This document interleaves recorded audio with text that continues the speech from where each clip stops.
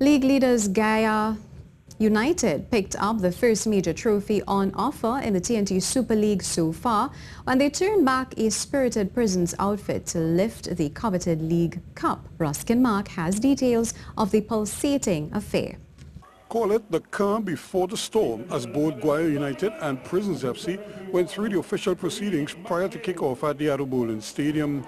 But once the game started, all fun ceased as both teams went at each other like a buzzard at a gut wagon.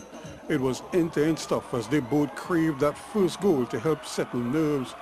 But despite the frenetic start, they had to wait until the 30th minute for the opener, and it was worth the wait, as Ricardo Alien, as cool as ever, took his time to get himself set, and then he fired home for 1-0 to the prison officers. Stunned Guaya, who started as favourites, went in search of an equaliser and came close on a couple of occasions but had nothing to show for their efforts. That's until the 45th, when the former national star Andre Pacheco lined up this free kick and got lucky. It took a wicked deflection and completely wrong-footed the keeper to pull Guaya level on the stroke of half-time. Their fans loved it as the teams were tied again just as when the game started.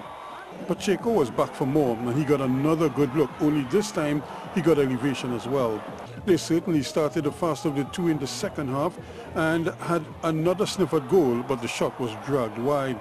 That pressure would pay off for the Far Easterners when Leroy Jones beat the offside trap and found himself behind the defense with time and space to take aim and fire home as the defense scrambled back, but to no avail. 2-1 now, Guaya in the 68th.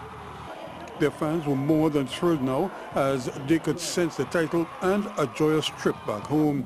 But they became concerned here when the keeper misjudged this corner, but he was alert and recovered the ball, quickly making amends. Still, Prisons was throwing everything at Guaya now, everything except the prisoners, of course. But nothing seemed to be working now for the men in green. They opted to try from distance and almost hit pay dirt, but once again the keeper was in right place at the right time to heap more misery on the Prisons outfit.